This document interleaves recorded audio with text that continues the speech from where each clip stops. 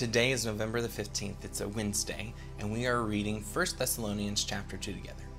Remember, the book of Thessalonians was written to this church in Thessalonica, a church that Paul had been at for a few weeks and then had to leave the city really in a hurry because of a dispute that broke out between the Jewish people who had incited a mob to riot against what Paul was preaching.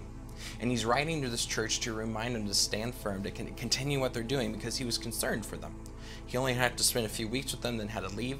We find out from this book that he sent Timothy back to check on them a few times. I mean, there's just some things that happens in this book that we find out about, but Paul is concerned for them.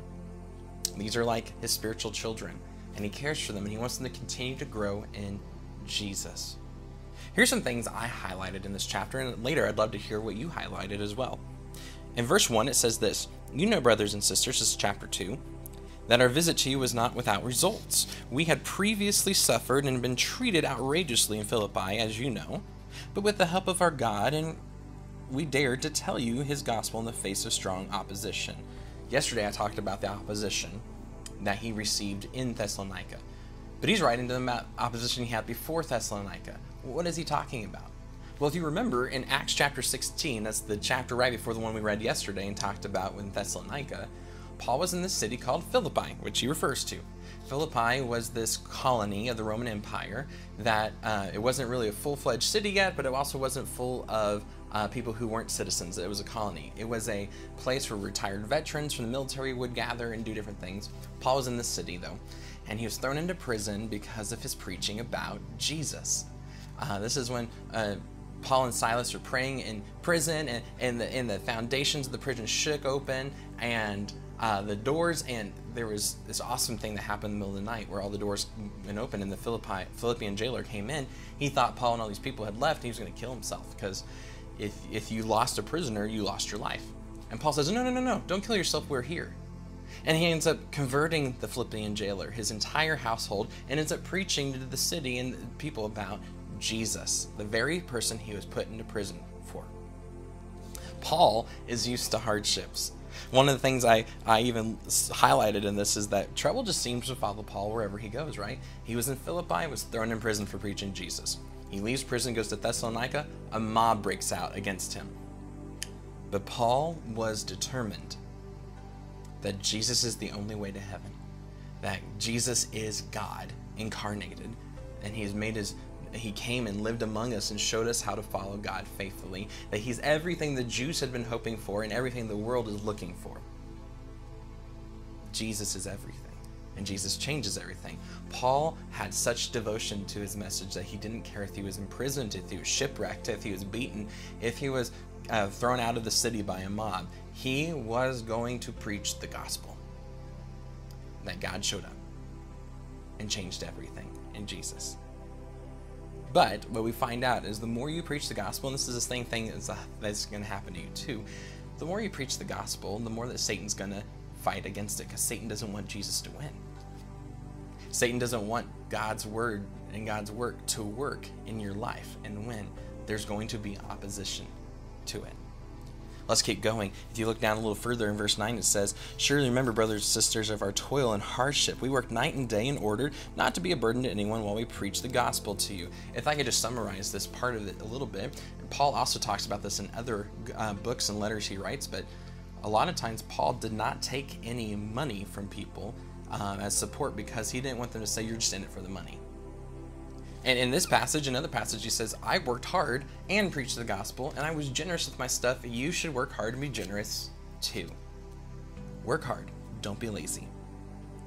In the rest of the chapter, we see that he talks about being united in our suffering. It's from verse 13 to verse 16. He's talking about how the Jews persecuted Jesus, the Jews persecuted Paul and the apostles, and now the Greeks and the Gentiles are persecuting the church at Thessalonica, and that all these sufferings unite these people.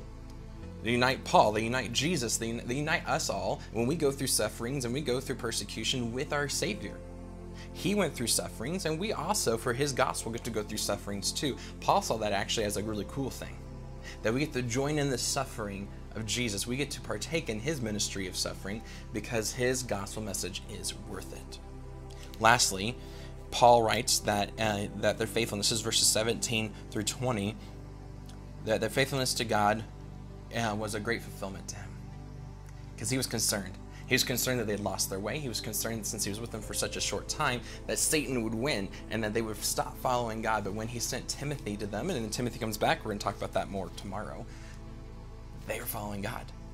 And that was such a great fulfillment to his heart and joy for him to hear of their faithfulness to God.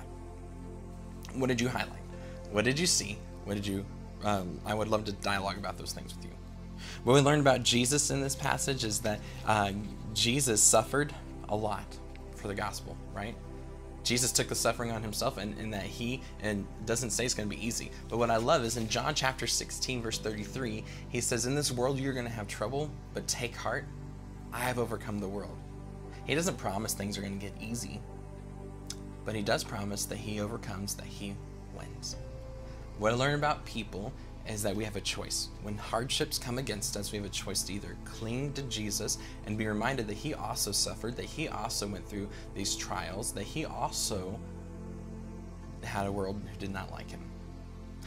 And we can cling to that and remember that Jesus knows what we're going through. Or we can choose to run away. I hope you choose to cling to Jesus. A next step you can take is you can be faithful wherever you're at. You can be faithful to what God is doing in your life. You can be faithful and clinging to Jesus and then sharing with others your faithfulness. Not to brag about yourself, but sometimes it's just really encouraging to share your story with other people about how, man, I went through this and this is how I chose to trust Jesus. And it encourages me to hear those stories, because then I say, I want to be like that. I want to be someone who clings to Jesus no matter what, and we sharpen one another to follow Jesus better. If you've read this chapter, you are sent. Otherwise, let's read 1 Thessalonians chapter 2 together. You know, brothers and sisters, that our visit to you was not without results.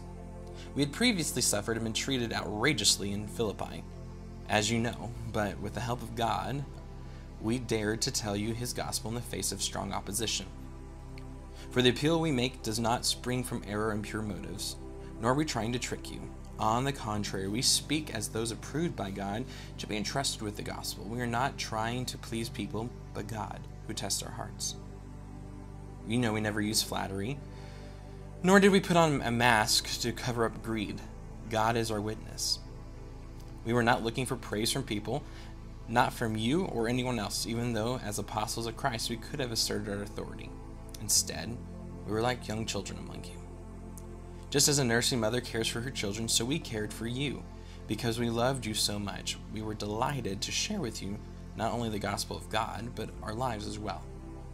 Surely remember, brothers and sisters, our toil and hardship. We worked night and day in order not to be a burden to anyone while we preach the gospel of God to you. You are witnesses, and so is God, of how holy, righteous, and blameless we were among you who believed. For you know that we dealt with each of you as a father deals with his own children, encouraging, comforting, and urging you to live lives worthy of God, who calls you into his kingdom and glory. And we also thank God continually, because when you received the word of God, which you heard from us, you accepted it, not as a human word, but as it actually is, the word of God, which is indeed at work in you who believe. For you, brothers and sisters, became imitators of God's churches in Judea, which are in Christ Jesus. You suffered from your own people the same things those churches suffered from the Jews, who killed the Lord Jesus and the prophets, and also drove us out. They displease God and are hostile to everyone in their effort to keep us from speaking to the Gentiles so that they may be saved. In this way, they always heap up their sins to the limit. The wrath of God has come upon them at last. But, brothers and sisters, when we were orphaned by being separated from you for a short time, in person, not in thought, out of our intense longing, we made every effort to see you, for we wanted to come to you. Certainly I, Paul, did again and again, but Satan blocked our way. For what is our hope, our joy, or the crown in which we will glory in the presence of our Lord Jesus when he comes? Is it not you? Indeed, you are our glory and joy. Lord, we thank you for today. Help us to honor you in all that we say and all that we do, and using our moments to help other people follow Jesus well. Amen. Church, until we see each other tomorrow, you are sent. Have a great day.